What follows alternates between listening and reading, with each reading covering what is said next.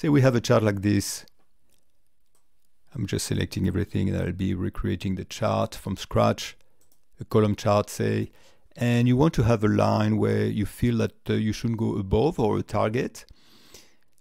And how do we do this? So the easiest way to do this is to create a number here. This is your target, and then you reference it up and all the way down. You've created another chart line, so you just copy it and you paste it on the chart, so it doesn't look good because it's columns now. So what we need to do is we need to click on the new series that we have created, and we click on change series chart type.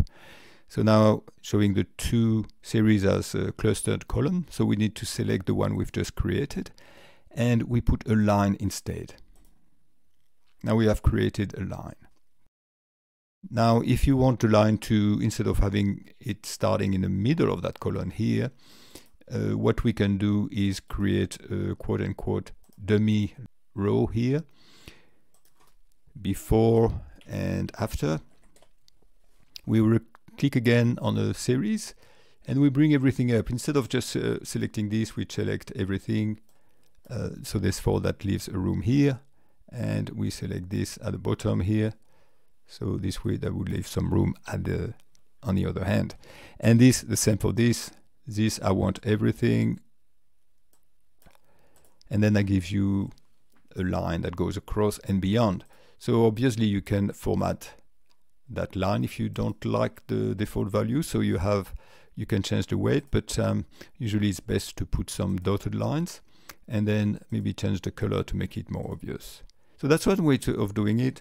Another way that I like as well is it's very similar, but instead now you just click on this again, you change the series chart type, and instead of having a line here, you select area.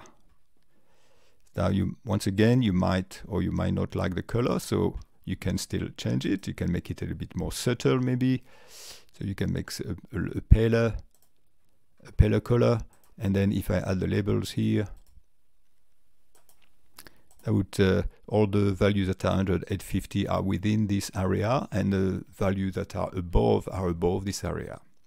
Now if I go back to this chart here, this one here, and say you want to remind users of the threshold itself on the charts without having to guess it here, what you can do is there's a couple of ways.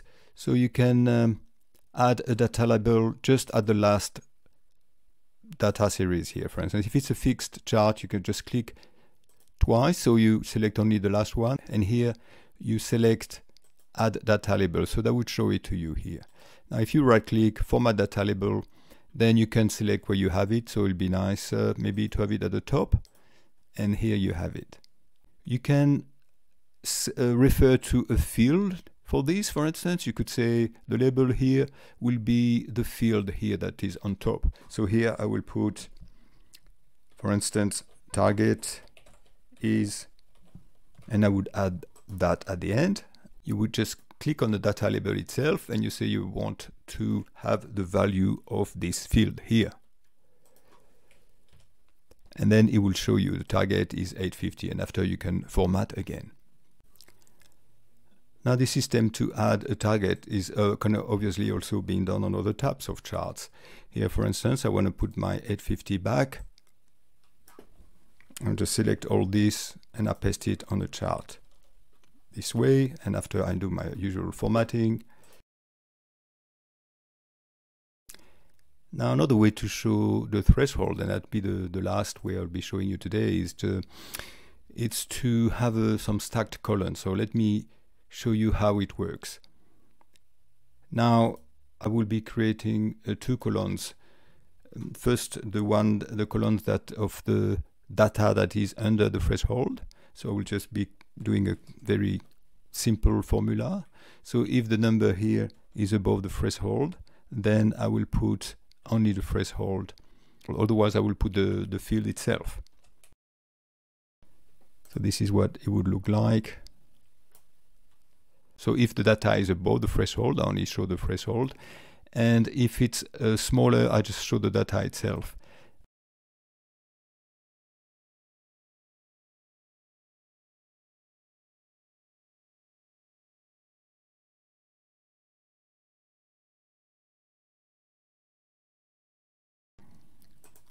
So same thing, actually I'm just gonna completely remove this one.